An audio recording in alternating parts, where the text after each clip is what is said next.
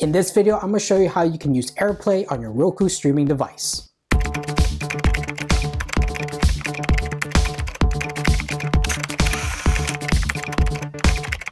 Hey everybody, welcome back to another episode of Tech That Doesn't Bite. For quite some time now, Apple didn't let you use AirPlay on other devices other than the Apple TV.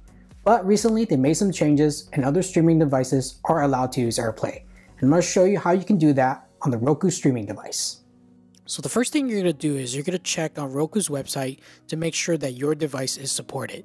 In my case, I am using a Roku Streaming Stick 3810 is a supported model.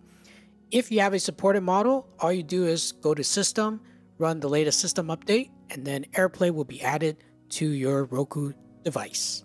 Once you have updated your Roku device, you'll be able to access the AirPlay and HomeKit settings.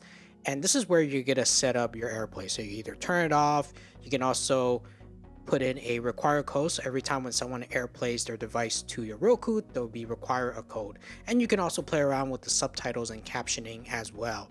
And if you have any HomeKit devices, you can also set that up on a Roku device as well. So here are a few more requirements that you're going to need.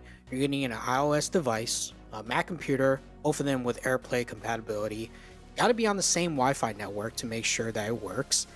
If for some reason you can't AirPlay to your Roku streaming device, try disabling your VPN. That might help. So here I am testing an old iPhone SE, and all I did is just launch Control Center and hit the screen mirroring button, and now my Roku is basically just mirroring the screen display from my iPhone SE.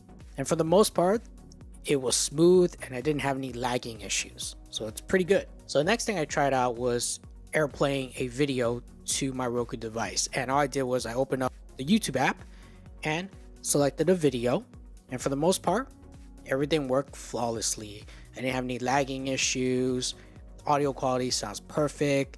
No audio syncing issues. But before we continue on with this video, I want to know what kind of Roku streaming device are you using? Leave your comments below. And if you find this video helpful, please make sure to smash the like button, hit that subscribe button, and also the bell notification so you get notified of new videos. And if you would like to support the channel, we recently created a Patreon page. Check out some of the Patreon levels, we got some great perks in there, and you can also support us on Ko-Fi. Let's get back to the video. The next thing I tested out was screen mirroring my Mac computer to the Roku via AirPlay. And this kind of functionality is great if you, let's say, have a presentation you want to present and you want to screen mirror your display, and you can do that on a Roku streaming device. And as you can see there, it asked me to type in my code. So I just type in a code that I set earlier. And there I am, AirPlaying from my Mac. So what you see now is my Mac computer AirPlaying to the Roku device. Basically, I'm doing a screen mirroring.